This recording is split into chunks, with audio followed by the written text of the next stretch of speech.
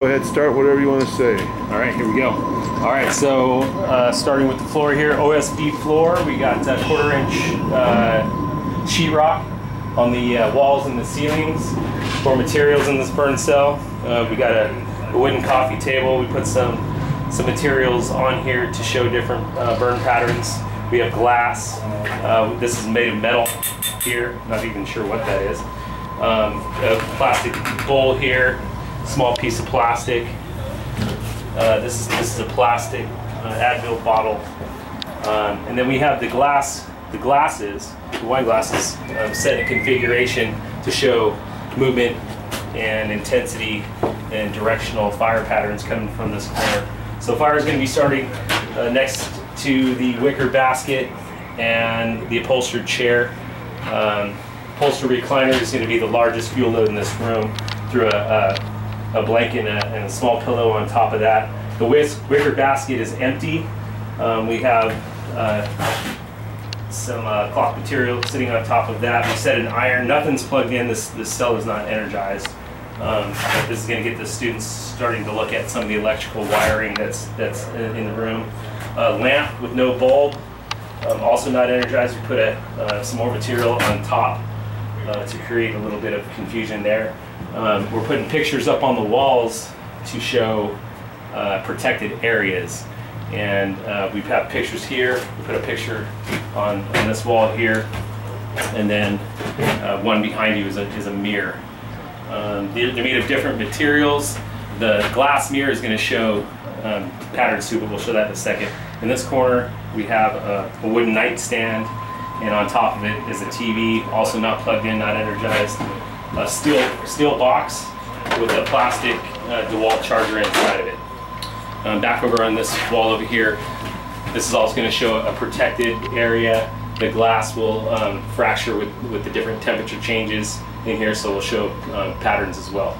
Once this thing is burned, we'll have the fire guys put this out. We're going to move all the furniture outside, and the students are going to have to put this back into place. What do you want to do about the light? Yes, I'm sorry. And above this is our light, not plugged in. It does have a bulb in it, so hopefully we can get the filament or the glass to kind of point in the direction of travel and use that as an indicator as well. We installed smoke detectors in both cells. We have one here, tested it, it's operational, so we're going to use that as documentation for activation of the smoke detector and see if it can survive the amount of fire we're going to put in this burn cell. The burn cell is not going to go to flashover. We're going to put this out hopefully right before flashover and preserve all the patterns for the students. So whenever we're ready, we can light this off. Let me just get one last swing.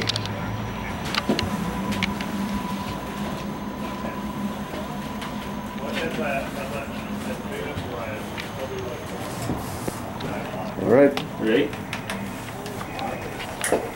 Light some of these inside of here. Paper materials, cardboard. We have some foam products. This is going to be our. So first fuels ignited here was a piece of paper. Our fuel source was an open flame. So we're going to let this build up some energy here. Hopefully it'll be enough heat energy to get the wicker basket going, and then the couch next to it. Got smoke detector activation within a few seconds.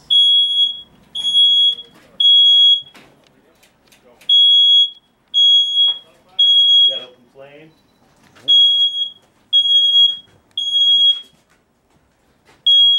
Starting to creep up the walls there. Getting some good heat energy. Heat flux is bouncing off the wall, off the couch. Normally we'd start this in a corner, but since it's between two pieces of different materials, wicker basket and upholstered furniture, we should get good fire travel. Alright, now we're getting some smoke production off of the recliner. Starting to build up to the upper areas of the ceiling.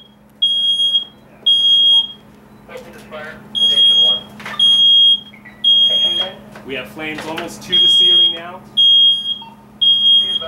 Now we're getting a hot gas layer about 3-4 feet from the ceiling starting to build up.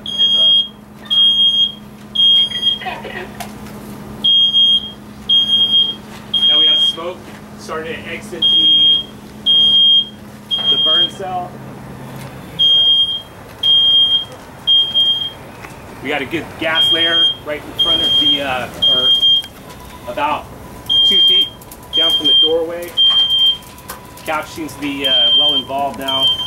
Now we're starting to get off-gassing from the lamp inside there. Smoke detector still activating. We just had our ceiling light fall from the ceiling. We'll step back here. We'll see if we can get some rollover out of it.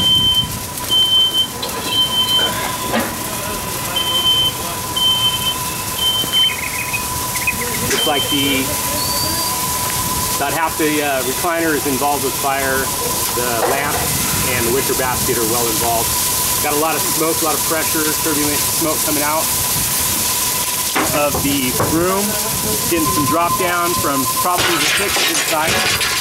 That was the mirror. Now we're getting some flame. Getting some rollover outside of the cell.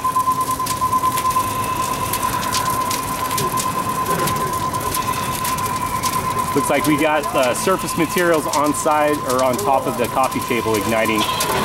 We have some drop down and some burn patterns going on the floor inside there as well.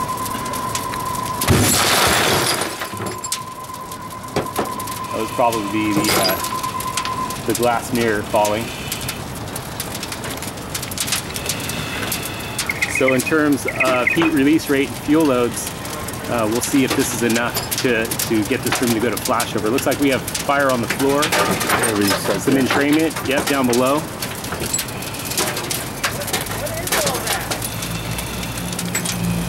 And now we got the top of the coffee table and the floor on fire. All right, guys, you can go ahead and just steam it now.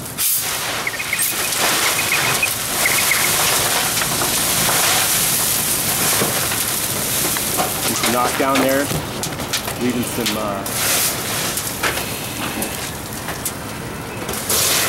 got the smoke turning to steam now. Smoke just went from black to white. Looks like they cooled the majority of the room. Materials still on fire are going to be probably, it looks like the wicker basket in the back as well as the upholstered chair. And you can see we still have tree burning back there in their area of origin.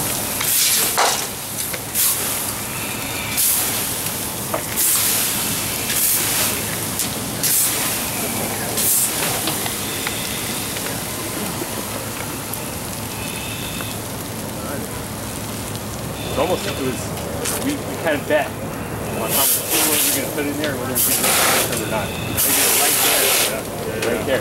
If that coffee table would have got going,